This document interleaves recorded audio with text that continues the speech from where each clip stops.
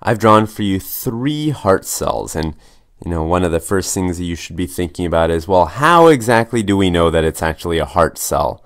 So I'm going to try to prove it to you in some sort of a systematic way. So this is my heart, and my premise is that I've kind of just taken some tissue and looking under a microscope. This is what it would look like. But let's look at some features that you actually see here that would clue you in as to whether what I'm saying is true or not. So one of the things that you might notice right away is that this cell right here, this guy, is actually branching. And I haven't actually shown you the bottom cell, but just trust me for the moment that there is one. So that's one feature you kind of notice, and this is certainly unique to the muscle cells of the heart, is that they branch. And they don't always branch. You can see that some of these are actually connected in kind of a plain old-fashioned boring way where there's a cell on either side, but some of them do. Now, another kind of interesting thing you can actually pick up from this screenshot is that you actually have some nuclei that are, or some cells with only 1 nuclei and some with 2. So that's another interesting and unique feature of the heart cells, is that they have 1 or 2 nuclei, and this makes them different than their skeletal and smooth muscle cousins. And the other thing is that these cells actually keep their nuclei usually in the middle, which specifically is different from the skeletal muscle cells where they're in the kind of edge or periphery. So a couple of things we've picked up already, right? Now let's do something interesting. I'm going to actually erase something here, and so you can actually start looking within the cell. I'm going to kind of pretend we can take a knife and cut away at this cell. What would it look like? So let's just hack away at it, something like that, and you basically get this fantastic, beautiful inside of the cell, right? So this is something that I actually drew out earlier, and I wanted to kind of save it for you so that you could see what it would look like. So this is the cell on the inside. And there's a bunch of kind of fun stuff we've uncovered, right? So now you can see what the squiggly line actually looks like on the cut surface, and this squiggly line is known as the intercalated disc. Intercalated disc. And it kind of looks like a disc, right? It's a disc shape. And along this intercalated disc are a couple of 2 interesting things. One that you can see right away in these little tiny donuts, here, and these donut-shaped holes right here represent the gap junctions. These are the gap junctions. So these are, of course, within the intercalated disc. And these gap junctions, what they do is they basically allow 2 cells that are next to each other to talk to each other. They say, okay, well, these are little donuts, and of course, if it's a little hole, then things can get through the hole. And so through this hole, coming from one side to the other, will be something like, let's say, sodium, or maybe calcium, or some other ion will actually be able to float through, physically kind of just go right through that gap junction from one cell to the next. So it's kind of a way of letting 2 neighboring cells talk to one another using their ions, right?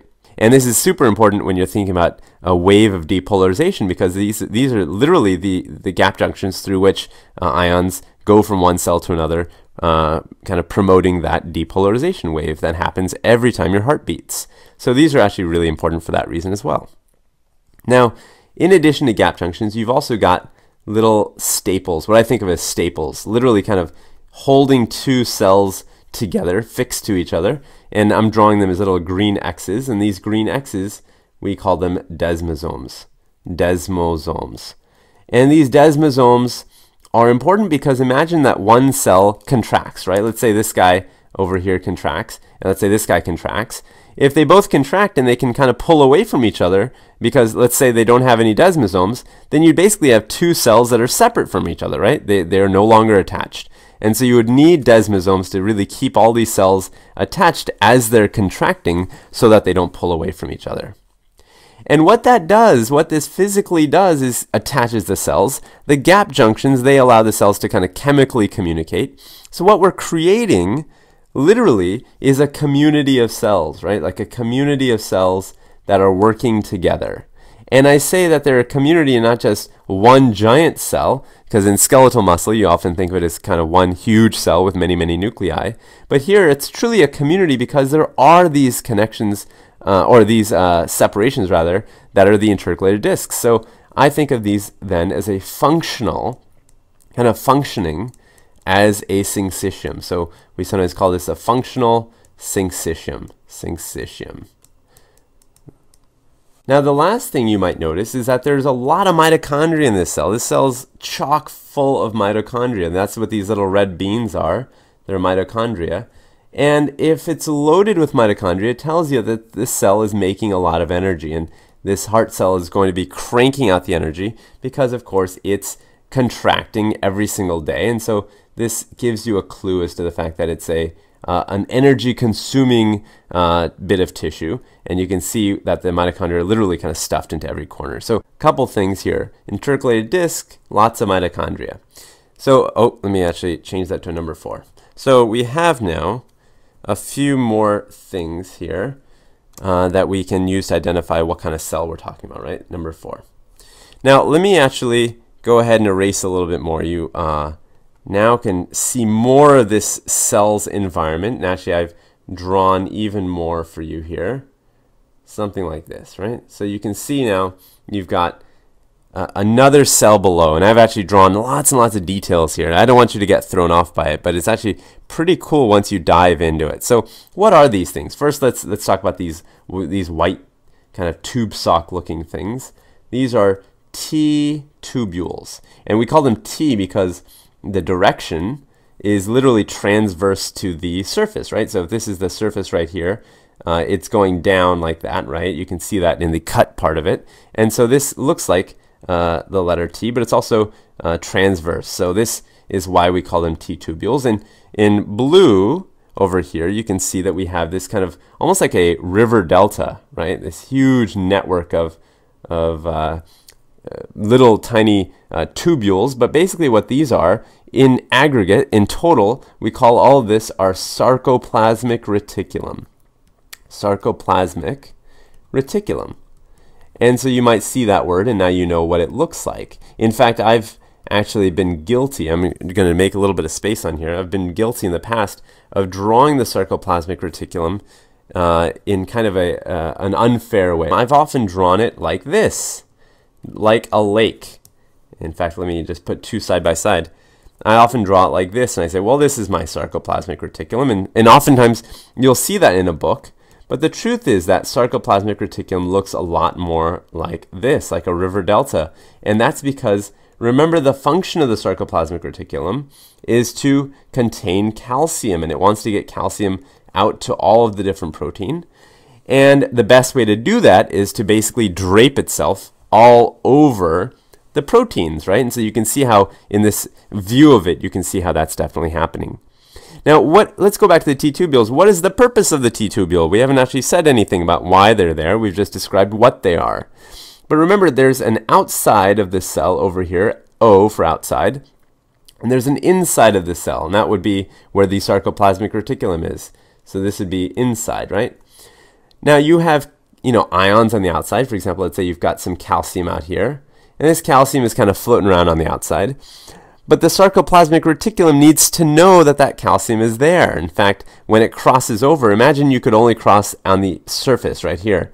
There's not a lot of surface area there, is there? Just a little bit. But by creating these T tubules, what the cell does is it increases surface area. So this is increasing surface area.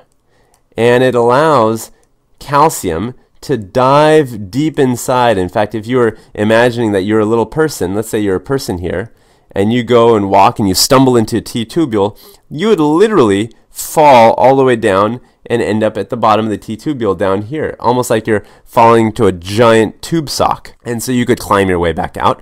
But the whole time you're inside of a T tubule, you're still on the outside of the cell, and that's actually really important. You're still on the outside of the cell.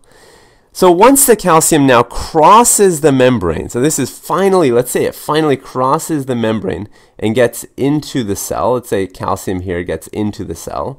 And of course it's crossing all over the place, right?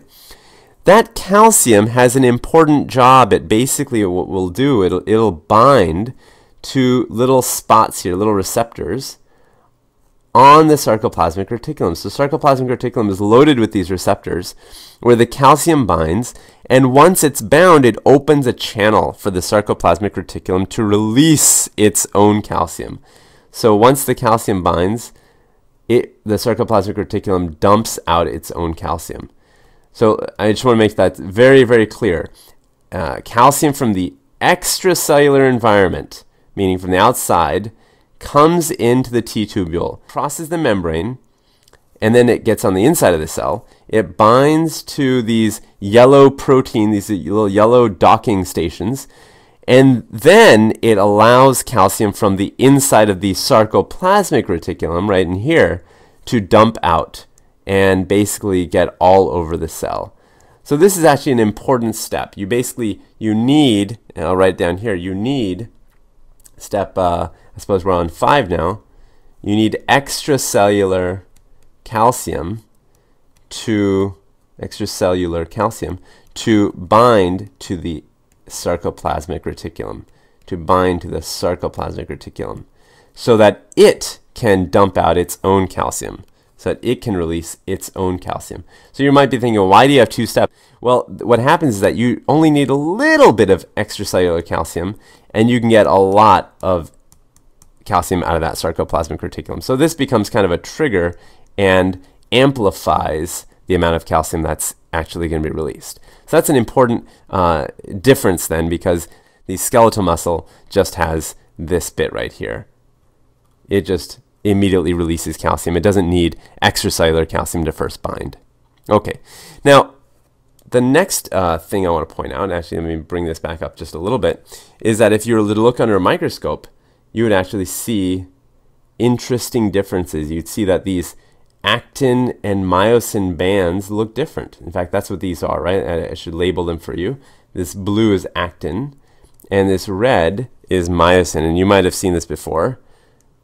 But these two, actin and myosin, are different types of protein that are going to crawl over each other and actually allow muscle contraction, right? We've talked about that. But under a microscope, this actually looks really cool, because this part looks really dark and the actin looks really light, and what you get is you get basically something like this. You might get like a red band right here, and then you have a blue band in between. And because it looks banded, and the colors, I just made the colors up, red and blue, but you can imagine if it looks striped like this, then someone might say, wow, this looks striated. In fact, that's why we say that heart muscle cells are striated. Now, the last thing I want to point out, and I know we talked kind of a lot about these heart cells, and hopefully by now I've proven to you that they are indeed heart cells.